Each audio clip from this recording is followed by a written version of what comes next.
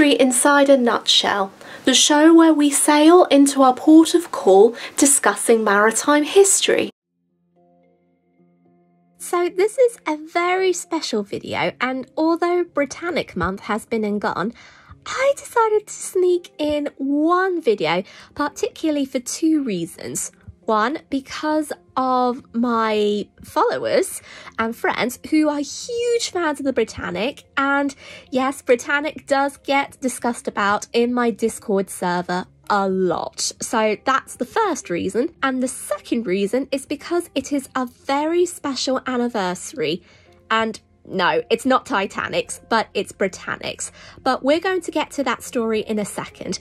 And I want to give a massive shout out and thank you to Leo for narrating this video. And of course, with his improv and his wonderful narration, I really couldn't have done this without his support. So Leo, thank you so much. And if you want to stick around, Leo's got a very special surprise, though I'm not going to say anything because I'll let him tell you guys. So until then, I will leave you in Leo's good hands, and happy Britannic month, or happy closing for Britannic month.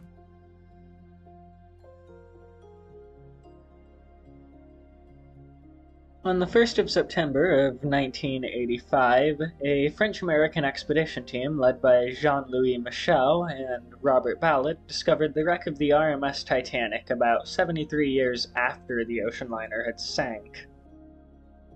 The Titanic was discovered lying at the bottom of the Atlantic Ocean, approximately 400 nautical miles from Newfoundland, Canada. Today, she lies some 13,000 feet underwater. However, 10 years and 3 months earlier, the Titanic's younger sister ship, the HMHS Britannic, was discovered lying at a depth of about 125 meters in the Aegean Sea. The younger sister was found 59 years after she sank while working in military service as a hospital ship during World War I. Now, with the Britannic capturing the hearts and minds of several people, ocean liner enthusiasts have been asking questions on social media. Many of these questions include how was she discovered and what is the condition of her wreck compared to her older sister Titanic?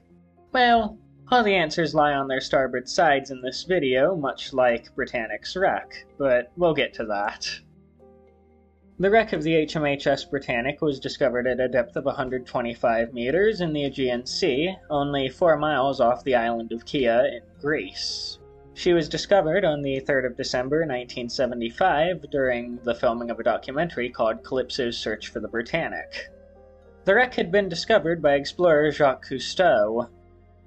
Now, Cousteau was infamous for his extensive undersea investigations and for co-inventing the first fully automatic compressed air aqua lung. By 1975, he directed a documentary series for public television. He had written various books, and he founded the French Oceanographic Campaigns, or FOC for short. During the time of the discovery, Cousteau was invited by the Greek Ministry of Tourism as the government department wanted a team of explorers and divers to search for possible underwater remains of a very mythical city, known as Atlantis. Yes, that Atlantis is the one in question, which it was at the time believed to be underneath the waters of the Aegean Sea. However, while preparations were in full swing to search for Atlantis, Cousteau came into contact with the Titanic Historical Society, which suggested to him to also look for the wreck of the Britannic. Favoring this idea, Cousteau made plans to arrange for an expedition into the Kea Channel with a team of divers, film crew, specialists, and historians to search for the wreck, along with Cousteau's famous ship, the Calypso. The expedition began in November of 1975. As well as carrying the crew, the Calypso had also carried a side-scan sonar that had recently been developed by Dr. Harold Ingerton of the Massachusetts Institute of Technology. When the search began, the team attempted to find the wreck by focusing on the coordinates that were given by the British Admiralty when it confirmed the position of the wreck in 1960. However, this was changed following a previous position which was recorded in 1947. And as we know, most coordinates that date back to the early and mid-20th century aren't exactly the most accurate. and the Britannic was no exception whatsoever. And with the coordinates out of the window, the search had to be widened. Now, on the 3rd of December, which would later become my birthday, the wreck was discovered by the team.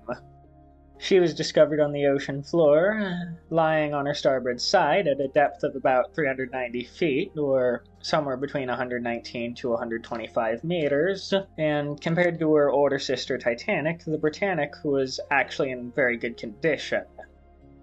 The reason for this was because the warm water temperatures in the Aegean Sea and the depth she had actually come to rest at, and the surface above the ocean, were, all major factors. She lies intact apart from structural damage at the bow section. It's actually believed that the damaged area is where the mine had struck the ship before she sank. In the summer of 1976, Cousteau and his team returned to the site along with the president of the Titanic Historical Society, William Tantum IV, and a Britannic survivor named Sheila Macbeth Mitchell. I'm sorry if I butchered that. An attempt was made to dive into the wreck, but diving down underwater is actually extremely risky. When it comes to diving down to shipwrecks, divers have to rely on a breathing apparatus instead of submersibles, and each dive was limited to only 15 minutes, followed by a 3-hour decompression. With this in mind, instructions were given to divers to go down to the wreck as fast as possible to take images and to return making decompression stops at fixed depths. On the 10th of July, the first dive to the wreck had begun. However, problems started almost immediately when light bulbs started exploding underwater. Despite this, and the fact there was nothing left to document the ship, the mission continued. Divers managed to explore the enclosed promenade deck, though one casualty was when diver Robert Polio, that's an unfortunate name, experienced the effects of narcosis, or losing consciousness, and immediately he descended down deeper into the surface. By some miracle, he actually survived. Following the disaster of the July expedition, a second one took place on the 24th of September. I mixed up dates with the anniversary of her sinking, God help me.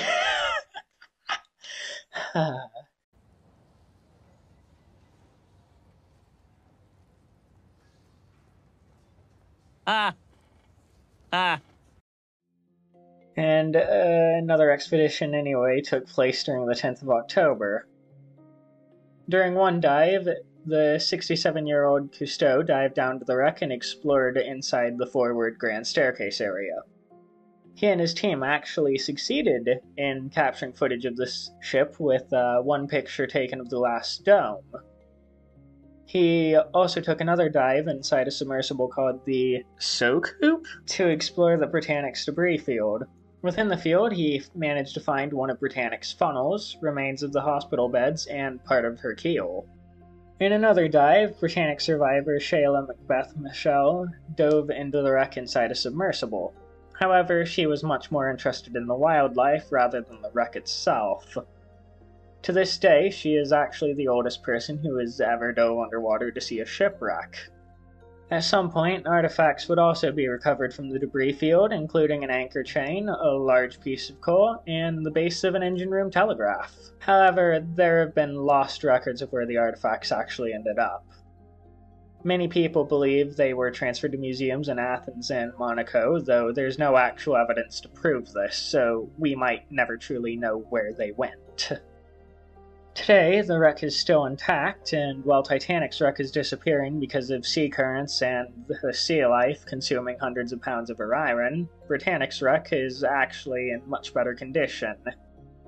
This is due to the bacteria on her hull having more competition because of other sea life, and they're actually protecting the wreck as a result, and it's being turned into a man-made reef, if you can consider her that. The depths and temperatures we touched on earlier are, of course, another critical reason. And since then, Britannic has been explored many times, including the recent 2023 expedition led by diver Richie Kohler. However, due to the wreck's status as a war grave, she is protected under specific Greek laws and UNESCO guidelines that allow visits, but only if they are licensed by the Authority of Underwater Antiquities. If anyone were to break this law, the sentence for diving into the wreck without a license or permission from the Greek government, well, let's just say that would lead to imprisonment for 15 years. You don't want that, do you? This also includes experienced divers.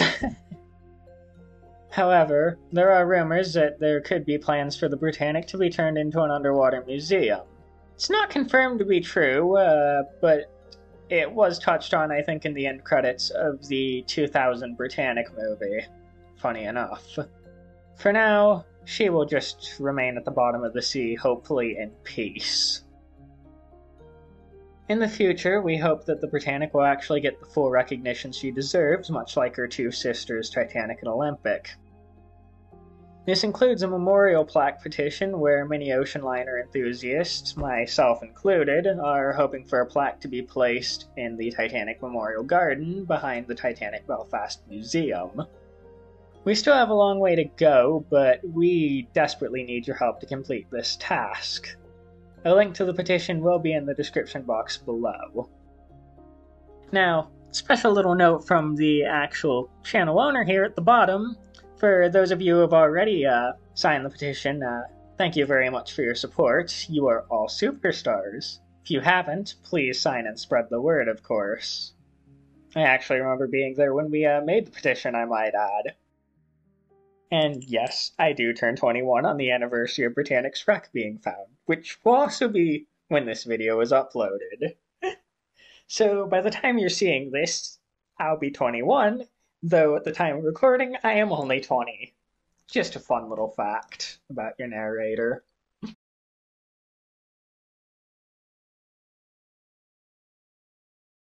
If you enjoyed this episode, please like and subscribe for future videos. Until next time, this has been History Inside a Nutshell, departing from the docks. Thank you so much for all of your support and enjoy the rest of your voyage.